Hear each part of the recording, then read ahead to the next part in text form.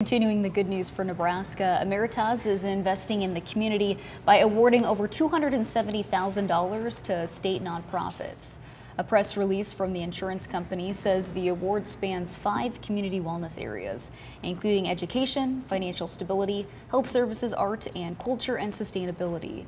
The largest contributions were awarded to the Southeast Community College Educational Foundation and Tabitha Foundation at $100,000 and $75,000 respectively.